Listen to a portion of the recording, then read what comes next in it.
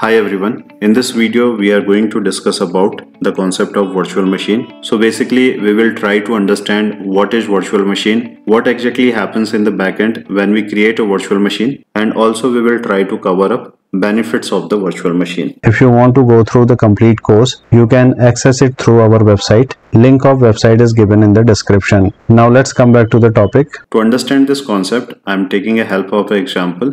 Let's say in my organization there is a need of deployment of an application, and for that reason I need a dedicated server. So in this case we can go ahead and purchase a server here.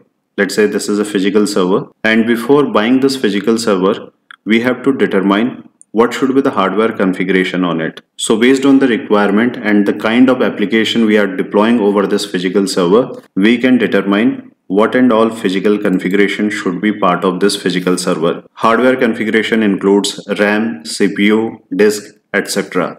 Once our hardware configuration is determined and we buy a physical server, after that we can connect this physical server inside a physical data center of our company. So let's say this is a data center of our company where we have connected our physical server. So when we connect a physical server inside a data center, so basically we connect a power connection to it. So let's say this is a power connection. Also we need to have a network connection to this physical server so that our customer can access this server.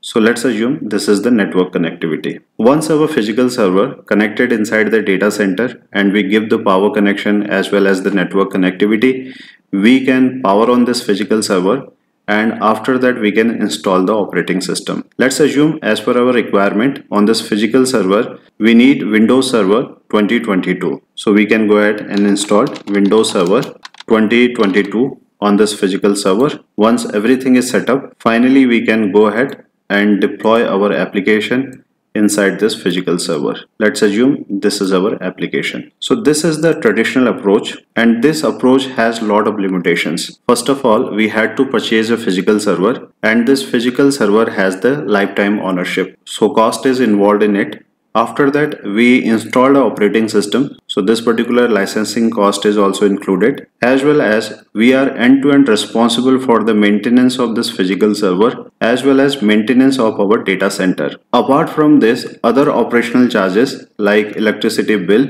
engineer salaries are also part of this overall costing. But instead of this traditional approach, we can use the Microsoft Azure and create a virtual machine. So exactly how it works, let's understand it. To understand this concept, I'm drawing a diagram here. Let's assume this is Microsoft Azure data center, and this Microsoft Azure data center is based in Central India. Microsoft has set up its data center across the world, and based on our requirement we can select our region. So let's say this is Central India region, and inside this Central India region Microsoft Azure has set up their data center, and in this data center Microsoft has set up physical devices. So let's assume this is a physical server out of many physical equipments inside the Microsoft Azure data center. So this is a physical server, and this physical server will have its own component like physical RAM, physical CPU and physical disk, etc. So let's assume this is physical RAM, this is physical CPU, and this is physical disk here. On this physical server, hypervisor is installed. You can understand hypervisor as a software, and this is used for the virtualization. So let's say this is hypervisor,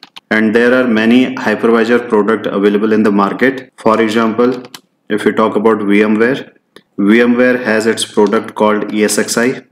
Similarly, Microsoft has its product called Hyper-V. Similarly, Citrix has its own product called Zen Server. So like that, multiple hypervisor product available in the market, and the main responsibility of this hypervisor is to virtualize physical resources and make it available as a virtual resource for our virtual machine. So how exactly it works, let's understand it.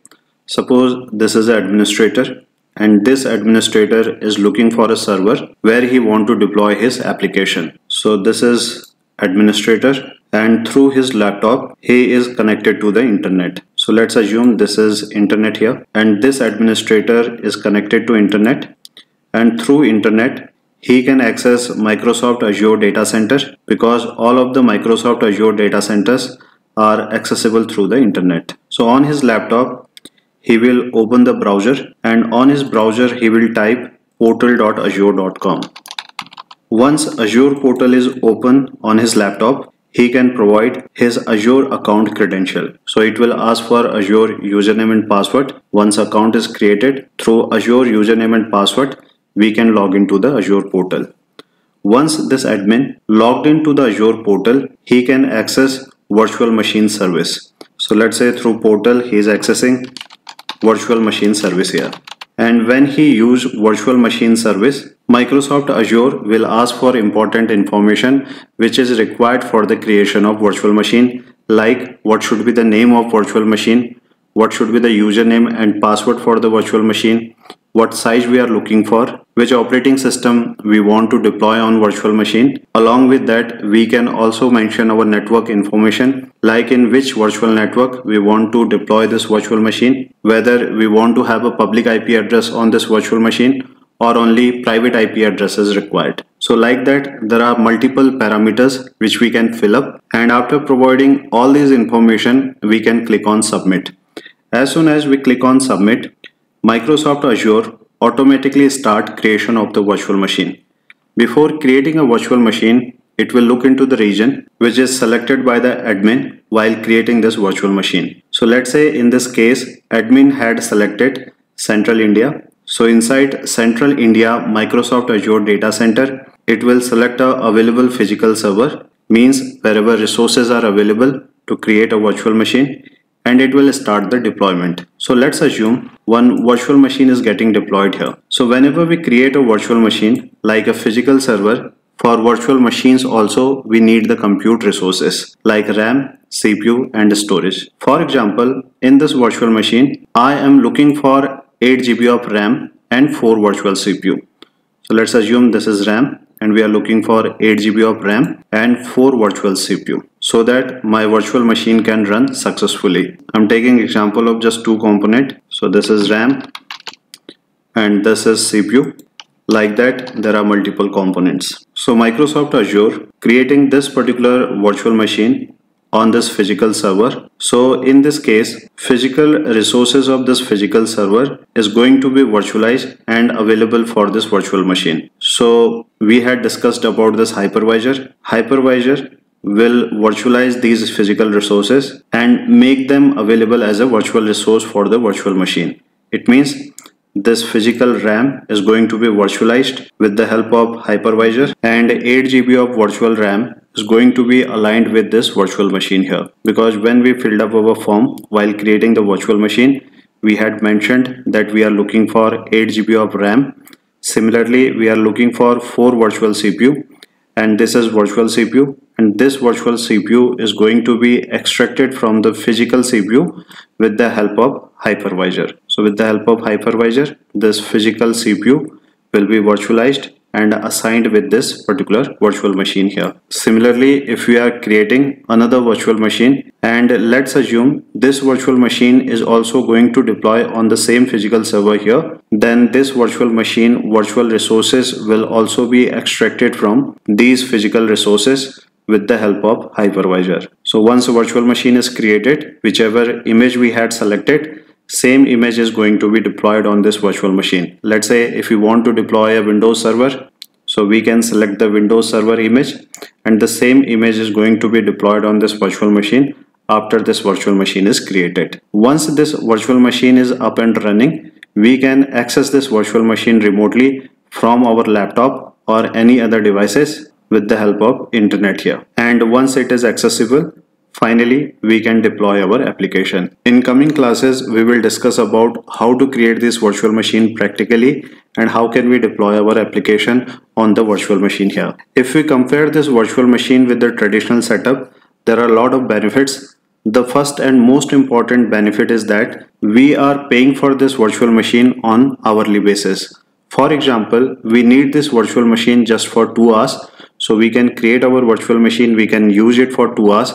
After that, if we wish, we can delete this virtual machine. We will be only charged on the hourly basis. It means only for 2 hours I have to pay. Other than this benefit, as an administrator, we are not responsible for the maintenance of Azure data center and physical server here. This responsibility is taken by Microsoft Azure end to end. As an end user, we are not bothered about all this thing. This is a renting model. We are renting our resources from Microsoft Azure data center, and based on that, bill is generated and we are supposed to pay that amount. There are a lot of other benefits also which we will explore practically when we move forward with our course, like high availability, auto scaling, etc. So finally, if we want to define what is Azure Virtual Machine, an Azure Virtual Machine gives you the flexibility of virtualization without having to buy and maintain the physical hardware that runs it.